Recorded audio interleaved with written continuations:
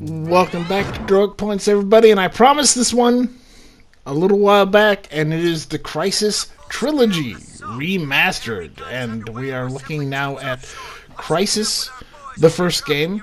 I picked them all up for, I think it was $30, it was like $29.99. The first game, I have to say, reminds me a bit of Far Cry. It's not great, it's not bad. All the things they did were very influential and affected other games, but, unfortunately, I'm so behind the times. It's so weird, because I'm such a big first-person shooter, but I've missed so many games on the list of, great first-person shooters, because I didn't have a PC, or I didn't have this console or that console. Look at it. It looks good. Yeah, this is Crysis 1, and, there you go. It's solid, but it's not like Crysis 2. Crysis 2, I mean, if you look at this game, this is Crysis 2, by the way. It's a little more open world. Your options are bigger, better, stronger. It's such a better game. The first one, I was able to play it, I was able to beat it, I was able to go through it, but yeah, man, Crysis 2 is the next level.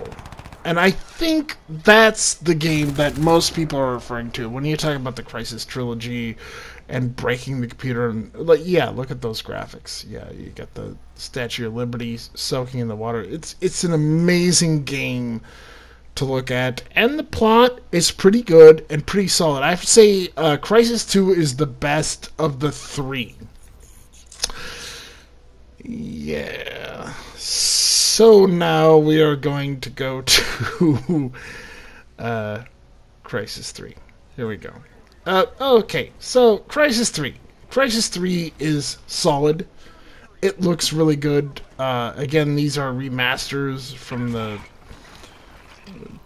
2008 version or whatever it was. The problem with this game, the biggest problem with this game, is the plot. The plot just doesn't connect. It doesn't hit you in any interesting way, and you can kind of cheese the game. You can cheat at the game. I found multiple moments where I could literally just run through the entire game with my stealth on and get to the next checkpoint.